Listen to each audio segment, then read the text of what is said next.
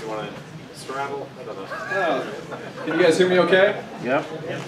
I used to be performing arts, so I'm good at projecting my voice, so I think we'll be all right.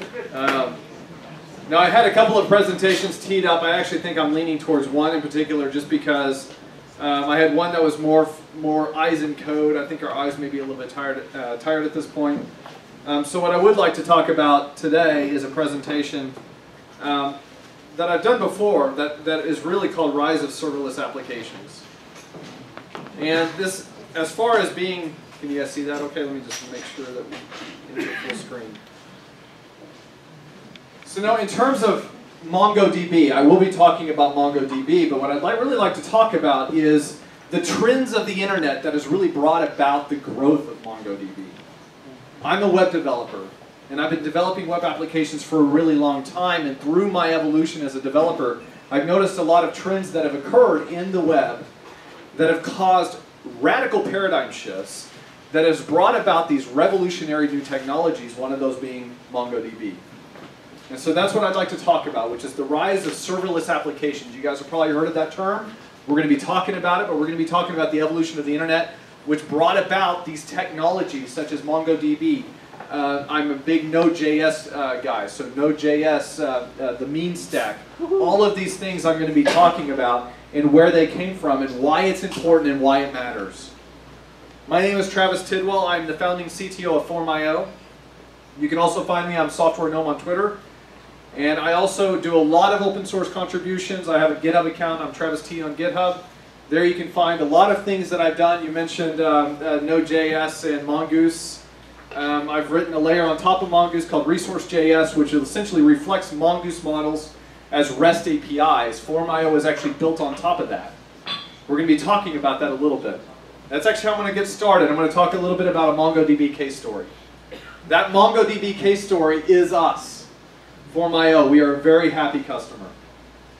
And just to get started a little bit, let me talk about what Form.io is. Form.io is a web application development platform that allows web application developers to drag and drop, build forms using a drag and drop interface where you can provide fields, you can provide validation criteria, you can provide all of these things that are forms that essentially would be embedded into your application. But the beauty of this is that this is entirely built for the serverless application movement. These forms are serverless. They are founded on the principles of JSON schemas. As most of you know, JSON schemas can automatically generate REST APIs. They define a model, and you go way down into the database, and what do you get? You get MongoDB, which is an amazing database built on JSON schemas. This is a model-driven web that we are actually moving toward, and the model-driven web is actually bringing about this serverless movement. And Form.io really does take advantage of this movement by providing a platform for developers founded on open source. We have a very robust open source offering. All of our form renderers, form builders, open source we have. But then, of course, go to Form.io, create a free account. I encourage you guys to check it out. But what I'd like to talk about is why Form.io loves MongoDB. MongoDB, if you really think about it, represents the absolute core of what Form.io is built on top of. What I just showed you, what do you start with? You build a form using a drag and drop form builder. Our form builder is very special. It's not like any other, Wufoo or any of these other form builders you find on the market. Instead of building an HTML form, what our form builder does, in fact, I like to commonly say, our form builder is a glorified JSON schema builder. That's all it does. Our form builder generates this JSON schema, which is a representation of the form. And guess what? That representation of a form, because you're dragging first name, you're dragging last name, you're dragging email, you're providing validation criteria of the form, that's what you see in the application. It puts you in the right mindset to also say, you know what? I have all the information that I need to automatically generate a REST API behind that form. All of this is based on top of the mean stack. The mean stack is, in the front end is Angular, although we have libraries for React, we have libraries for Angular, we have other libraries as well. But once you generate this REST API, it then, at that point, generates the data model in MongoDB. So with Form.io, what you are really doing, get this, you are building MongoDB data models using a form builder. Ultimately, that's what you're doing. And what's amazing about this technology, in fact, we have a lot of our customers doing this. A lot of our customers are putting this in the hands of their customers. So get this, you can actually take our form builder, embed it into your own product, have it facing your customers, so when your customers are building their forms, they don't realize it, but they're actually building a REST API. They're also building MongoDB models.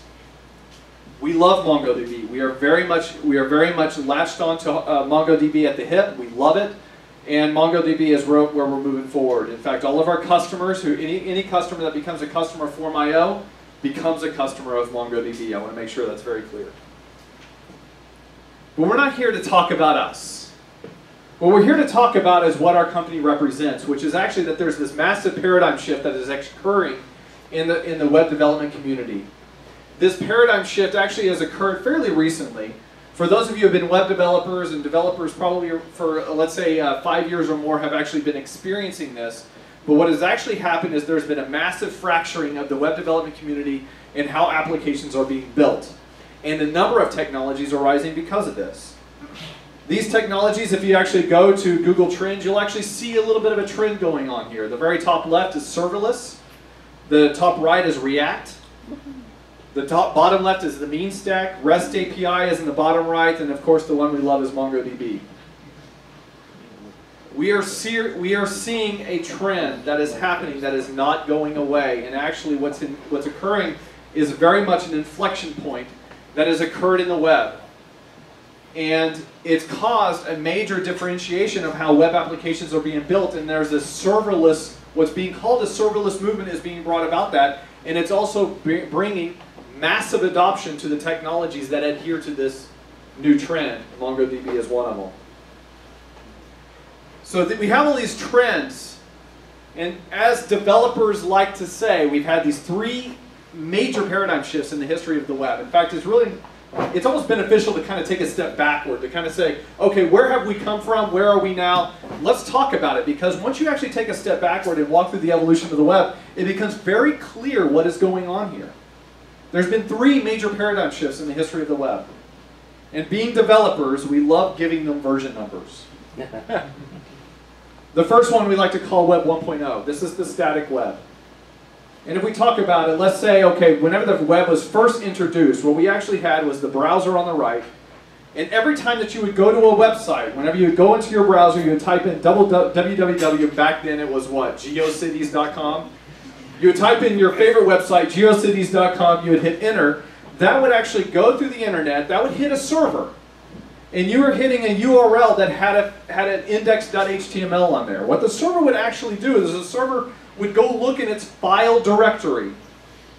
And it would find that file called index.html, and it says, ah, there's the file. It was an HTML file. And it would send that file to the user in the HTML format, and that would render in the user's browser, and they would actually see the web page. That was flashing text. And flashy text, GIFs, yes. Although GIFs have come back, everything comes back, you know. It's only a matter of time before we go back to this. And actually, if you guys stay with me towards the end, you will see that we are going back to where we started. Yeah. And we're going to get there in a minute. So from this movement, what actually happened is developers got a little bit clever. They said, you know what, whenever this request hits the server, I have control here. I can actually write some clever language. In fact, I'm going to use this horrid language called PHP, and I'm going to write some, I actually used to write PHP. I actually love it. Please don't get me wrong. I used to be a Drupal developer. I love PHP. But since I moved on to Node, I'm never going back. So basically, what these developers would do is they would actually write these templates, and they would say, once the request makes it our way, we can do some clever things. We can actually generate the template based on who this person is, and then we can also do some other clever stuff. We can latch onto a SQL database. Really, SQL is all we had back in the day. And we could actually generate this HTML using these PHP templates, render the form, and then send that back to the user. But the point that I'm trying to make here is, even in this scenario, the server was sending HTML back to the user. It's a very important, but we called it the dynamic web, and we loved it. It was a wonderful thing. But then out of this this system, even more clever developers said, you know what, we can actually make frameworks out of this. We can make it so that users can generate their own content.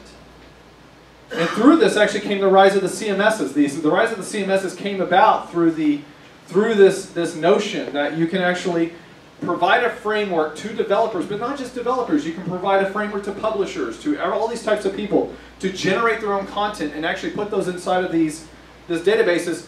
And then it's wonderful. People can author their own content. They can save it. That content goes into the database.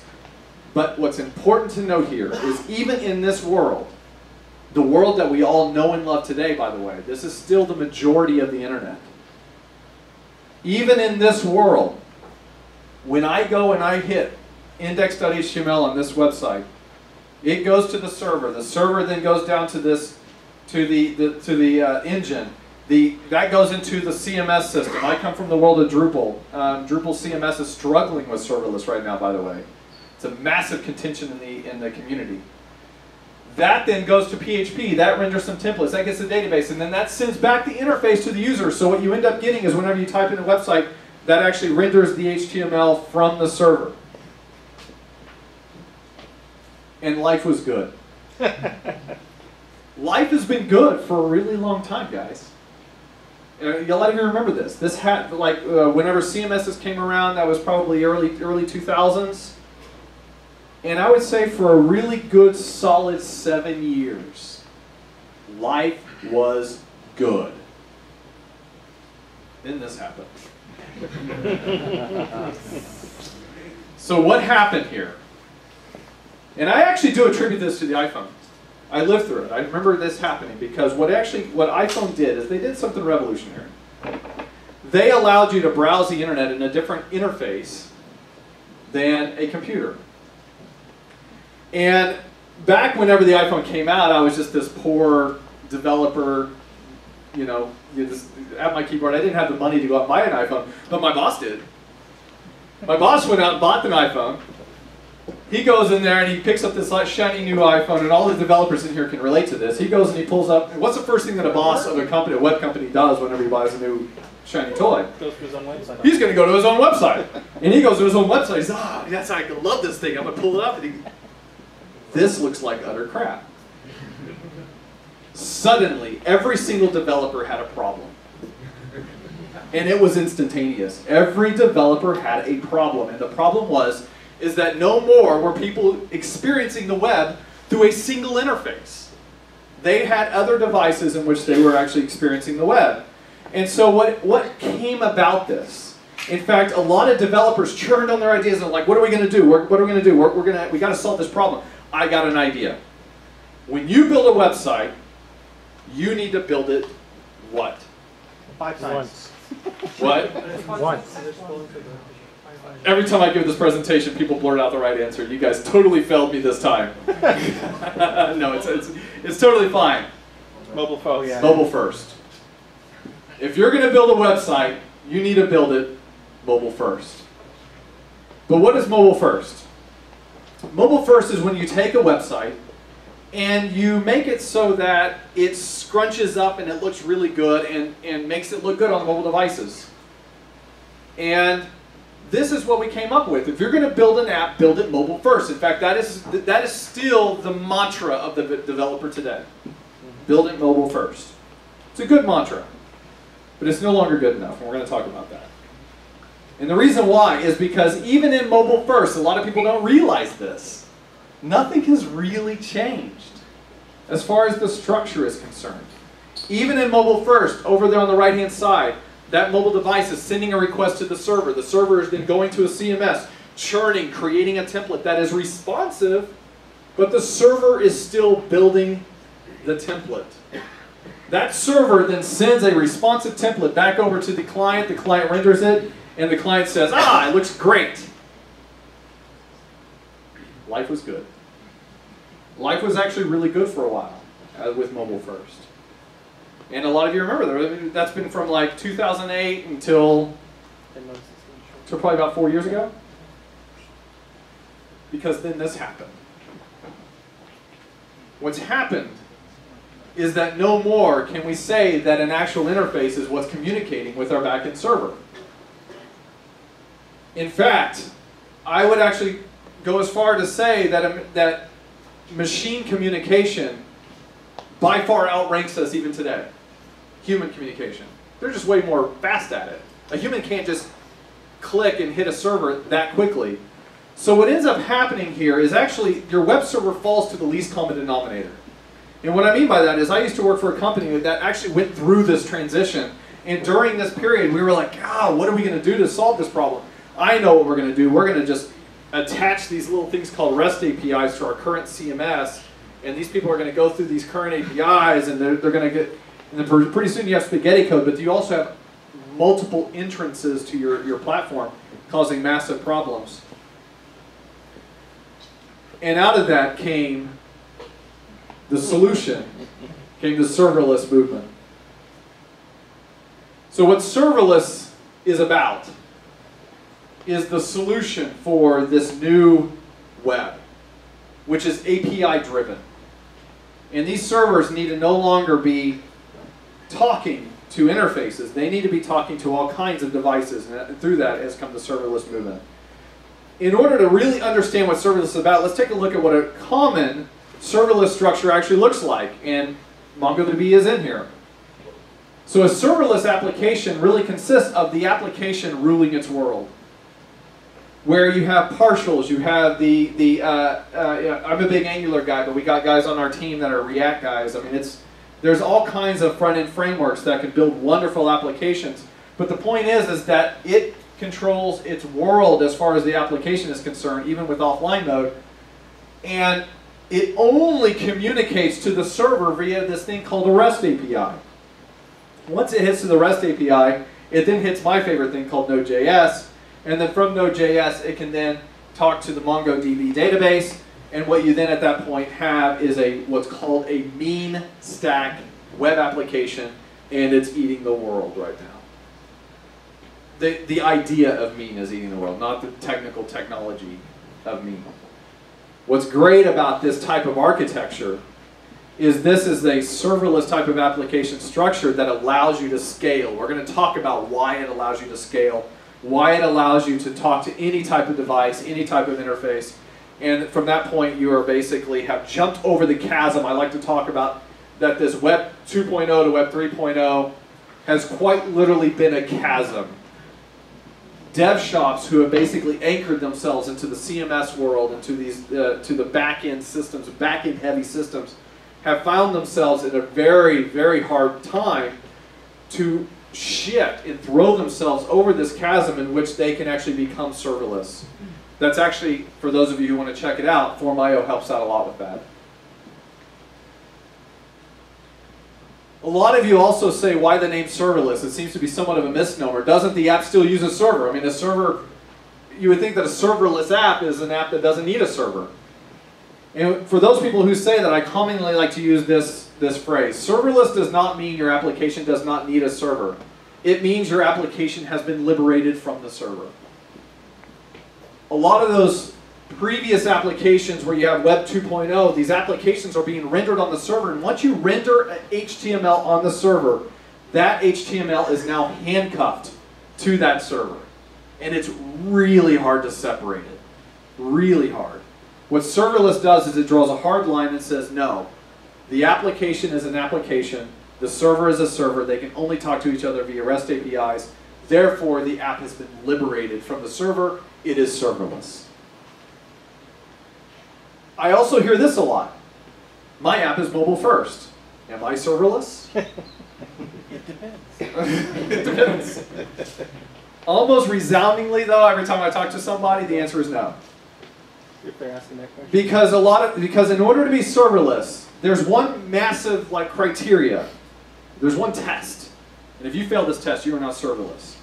If your server ever sends HTML to the client, you are not serverless. Period. That's the test. HTML belongs in the client. Data, models, REST APIs belong in the server. And I also like to say that mobile first is no longer good enough. We need a new term.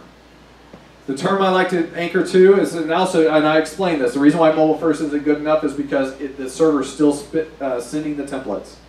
But the term that I'd like to anchor to is API first.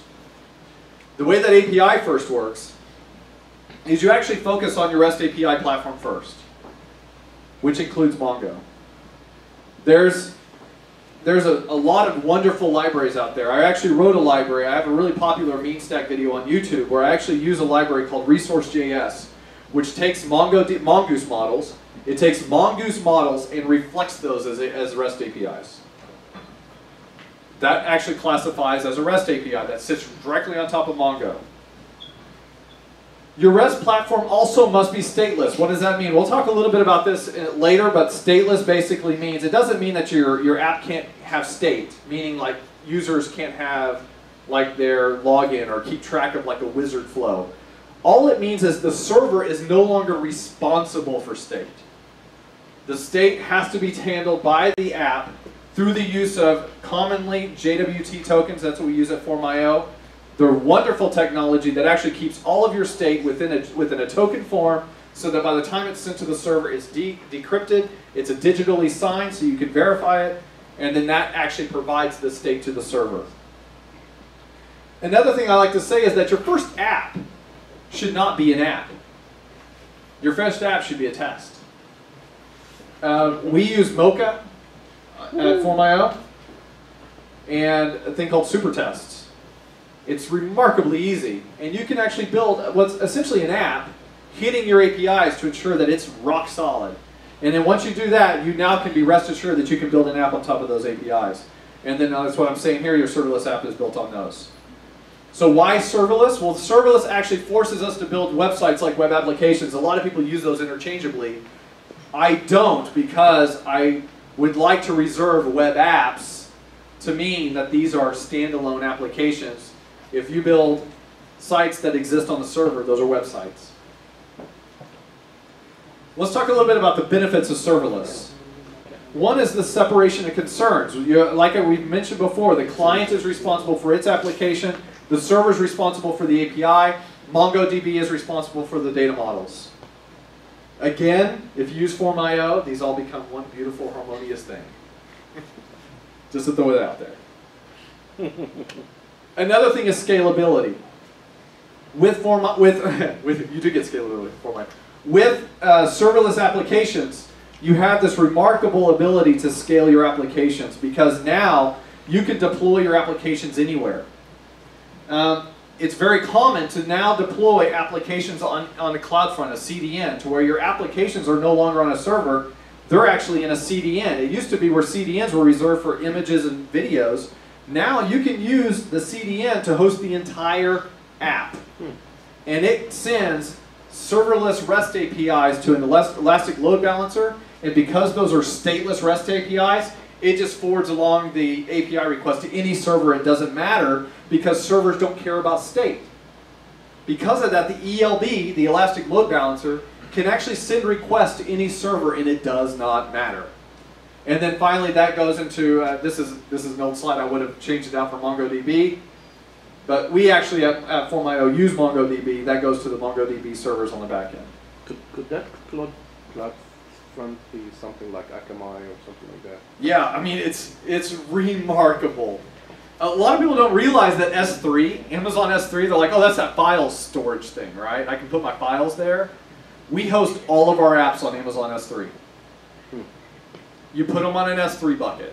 You put CloudFront in front of it. Now you have worldwide distribution of your application so that people in China, when they go to your website, they hit enter. That request does not travel the globe to hit your server, and then your server builds the template, sends the request all the way around the globe again to give the person their app. The app is immediately available, hitting a server right next to it because it's hosted via CDN. How about deployment? Deployment is so easy. We actually, you can actually take advantage of Docker. We have Docker containers. We actually at Form.io use Docker containers to actually build our REST APIs so that you can deploy them in your own environment, hook it up to your own database, MongoDB database, and that way you can control all of your data. And through that Docker container, you can actually easily deploy these servers. And another thing that's great, you see this thing called auto-scaling. Yep. Auto-scaling is only possible if your API servers are what's called ephemeral. Ephemeral means that they can be thrown away and brought in at any time. They don't last very long. You get the ability to create ephemeral scaling whenever you go to serverless. You cannot do this if you are not serverless. The reason is because every single server has to maintain the state. Every server is responsible for building a template. You may be throwing out a server right whenever it's actually serving a client, and that client's viewing a page. And whenever they hit submit to order that $1 million product of yours, it's going to fail because you threw away the server behind their backs. You don't have that problem whenever you're using this type of system. What made you to choose MongoDB instead of DynamoDB? A lot of it had to do with the flexibilities that we had with generating these REST APIs that sit on top of it. So MongoDB, and through their community, as well as their community offerings, has allowed us to build a bunch of libraries that sit on top of it that auto-generate REST APIs. And through the auto-generation of REST APIs, we took it one step further by saying that a form builder could build the REST APIs, and that became a stack that we heavily depend on. So MongoDB is very intrinsic to what we've done. Are y'all using Kubernetes to do your scaling and stuff? We are just Docker. I mean, we don't use Kubernetes. It's actually all of our scaling right now we do in AWS. We use Elastic Beanstalk is what we use in AWS. And Elastic Beanstalk has auto scaling. It just throws away and adds servers as we need it. Another thing that a lot of people don't think about with serverless is deployability. Whenever your app is handcuffed to the server, you cannot compile it as a Cordova mobile application. As I mentioned before, you can't put it on Amazon S3. You have CloudFront. Smart TVs now support where you can build an app and applications put them on a smart TV. Electron, you guys saw, I just saw Mongo Compass. I would bet money that was built in Electron. I'd bet money on it. I bet it was. You can't do that if you have these apps handcuffed to the server. Another thing is offline mode. A lot of people see this slide and they smirk saying, why is offline mode still a thing? I actually think offline mode is going to become more of a thing in the future. For the reason is a lot of people mistake or think of offline as being no internet. Offline means off-premise. There's a lot of medical companies in which you are, once you're in network, you are now in their system. The second you leave, you are no longer connected to their system. Offline mode becomes very important for those type of applications because these people go home and they still need to be able to use their apps, and they can't if their app is hosted in network. We can go on to a little bit of how much time do we have. I can go into how serverless works, but how much time do I have? Are we good? 7 minutes. I need about 10 minutes? Dorothy, how are we in time? 7. 7 minutes? I can do this in 7 minutes because this is interesting. At least I think it's interesting. It's like, I'm not allowed to talk about this at my dinner table because my wife disallows it. I find it interesting. So anyway, serverless apps, a lot of people see this and they're like, how in the world is this a good thing? I want to talk about it because this is the first negative, all the naysayers of serverless will bring this up. That now you have this application that's hosted and for every single section it's sending off a separate REST API request to actually get the data it needs to populate that. And a lot of the naysayers say, how in the world is that better than this? Where you have this Web 3.0 application that's actually sending off maybe possibly 20 requests per page to the server versus one single request where I can get everything I need. How is that better?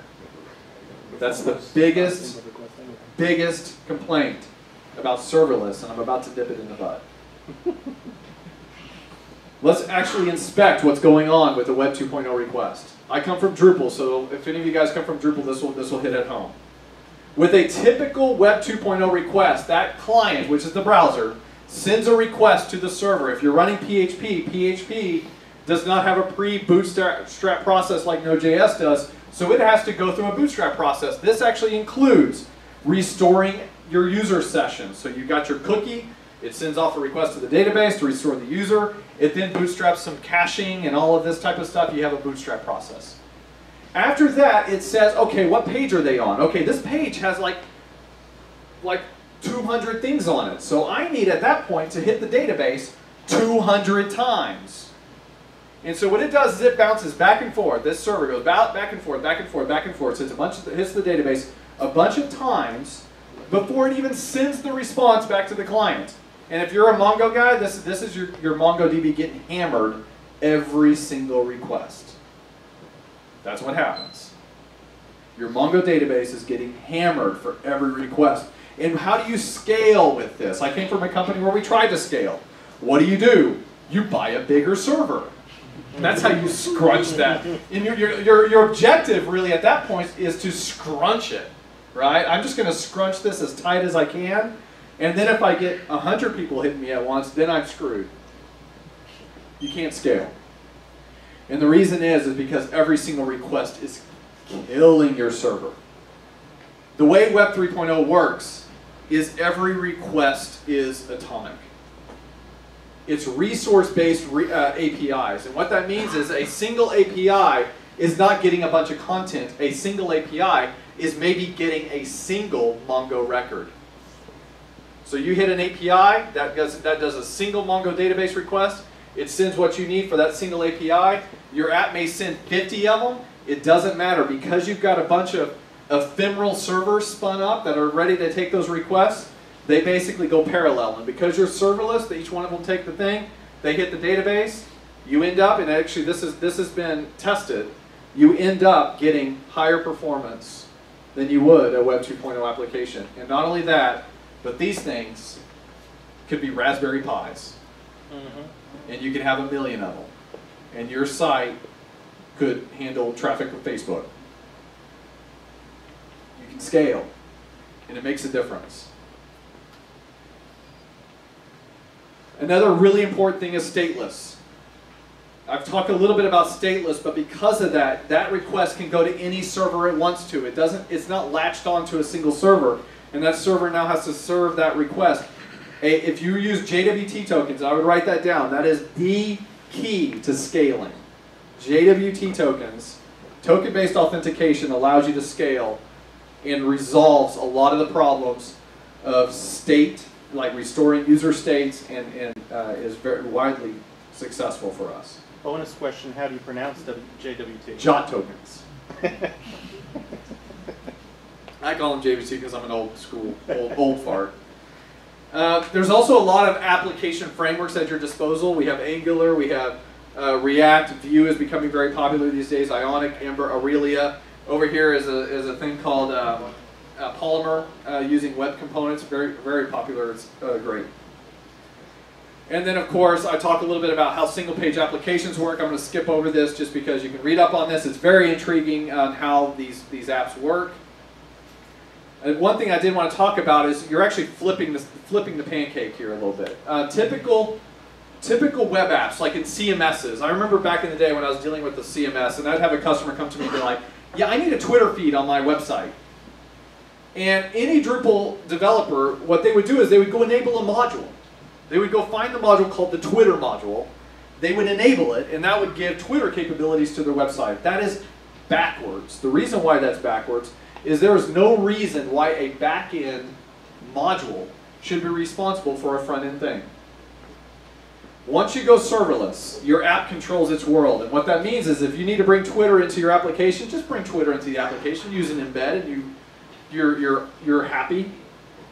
It doesn't require the server. And so what ends up happening is because your server is not responsible for everything. Your server is only responsible for what it does. And this is bringing about a thing called microservices. You are turning your system into a microservice all backed by MongoDB. And it will help us go from what used to be this, where you have this one-to-one connection between these apps to these servers, to something that looks a little bit more like this, where every app can talk to any server, and any server can talk to any app, creating this wide mesh network of communication. And really, in a lot of ways, this is taking the web back to where it started. And it's a good thing. So what's the difference between microservice and a REST API? So microservices use REST APIs. Yeah. It's what you're doing is every single connection to a server is a REST API, but instead of the app requiring your server to deliver all of the goods for that app, that app can talk to all kinds of things that it needs to. In fact, if you look at this right here, it can talk to Twitter, it can talk to Google Maps. Form.io is actually in the mix here. If you need forms in your serverless app, embed a Form.io form there, and it becomes its own thing. Does this make the app heavy if once you embed all of those on the client side? No more heavy than it would be if you were on a CMS. The app definitely does. So Travis, you're talking to customers and developers all over the world. And they're a lot like people sitting in this room. And they're solving very specific problems. And much of what you're talking about is next gen. It's new. It's all of the way you presented it. How do they react to MongoDB in that conversation? How do they react to MongoDB? Yeah, how do you present it? How do they react? And how do they go to work and say, this is the proposal, the solution that I'm going to pursue, not only for your favorite thing, Form.io, but also for Form.io with Mongo being part of that? I think that MongoDB, as a JSON-based database, schemaless database, it captures all the wonderful things about serverless architectures in that it is scalable. These are flexible schemas that can represent any form of data and can talk to anything and represent any type of thing. So forms, sitting on top of that, can represent any type of data model. I think that may get close to what you were asking, but maybe you had a different idea. No, it's exactly what I was asking. And it's my sense that you don't find a lot of market resistance to the proposal that MongoDB provides the flexibility and capabilities that you need to deliver Form.io. MongoDB has formed the absolute base of our platform. It is, and in fact, whenever, because it could be said, we have a lot of people on our team now, a lot of very talented people on our team now, but in the very early days, I built Form.io by starting with MongoDB. I started with this amazing technology called MongoDB. From there, I took it one step further, auto-generated REST APIs based on Mongo models. And because I was entrenched in forms day in, day out, I said, you know what, you could use a form builder to build these schemas. And so I built a form builder that sits on top of those. And what you ended up getting was a form builder that built REST APIs, but at the bottom of all of it, and what started it all was MongoDB. But it will work with other databases too. This, Form.io will not. Form.io, you have to have MongoDB. I have a question. So when you are giving example for Web 2.0, 2.0 and 3.0, say like in Web 2.0, your database is being hammered, right? So in Web 3.0, you're getting the same number of requests on database. The only problem is solved in the server layer, right? It's, we have auto-scalable server, we're getting the smaller requests. you're absolutely right, but you have to pair this slide with the previous slide. What this slide says is that your server is no longer responsible for everything.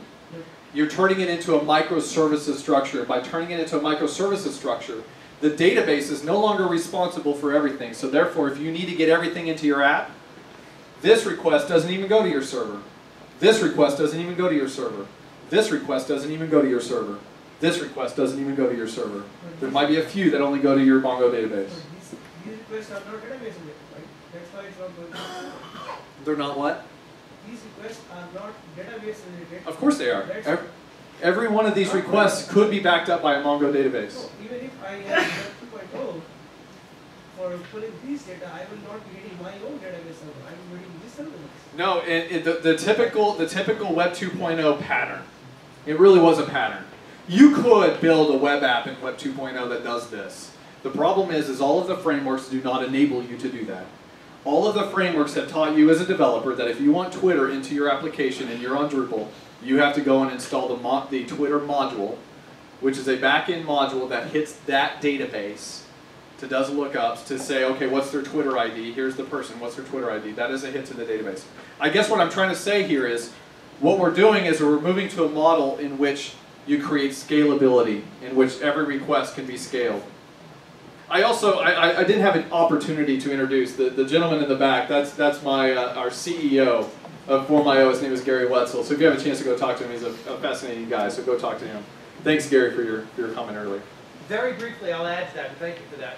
I'll say this, from a business perspective, You know, we talk a lot about the technical issues right here, but we provide very enabled solutions to the marketplace, and they're new.